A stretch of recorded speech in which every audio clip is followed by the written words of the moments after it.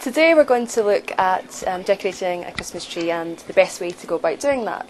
The first thing that we'd need to look at is the colour of the decorations.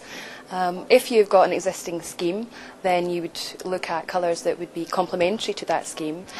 Today we have chosen quite a nice colour scheme, something a bit different. We're looking at a variety of purples teamed with silver, and overall the tree itself will be quite chic, elegant, quite understated really.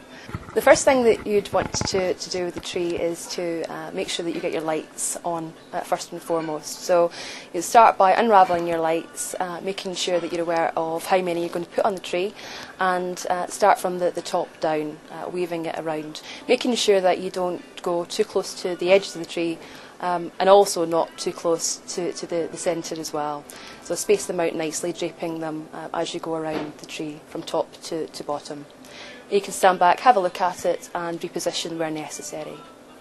The next thing to do is to have a look at your decorations. Now, prior to this stage you'll have placed them all out so that you can see what you have as far as colours and the different sizes that you have available to you as well.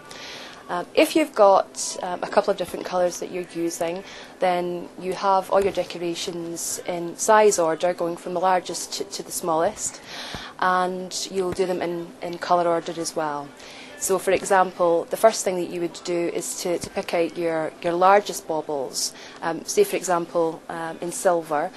Place all your large baubles in silver and then look at your large baubles in purple. And place them on the tree next. The baubles should be placed sporadically around the tree. You want a good mix. Really, as far as the amount of large baubles go, you only need, for example, for a 7-foot tree, probably about 6 or 7. You don't need too many of them. So you'd want to place them where there's a decent mass to the tree, rather than for example, right at the end of the branches. So as we've already discussed, we go from the largest decoration and then we step down in size, and we do it by the various colours that you have. So you'll go down to your next size bauble, dot them around the tree from top to bottom, spacing them out evenly.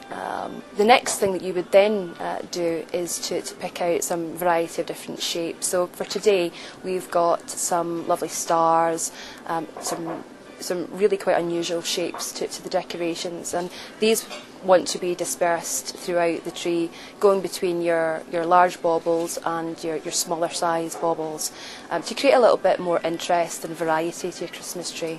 The next thing that you would look to do with the Christmas tree is to place your garland on. Some of you may have tinsel to go on, others might have some beaded decorations which you can drape around the tree.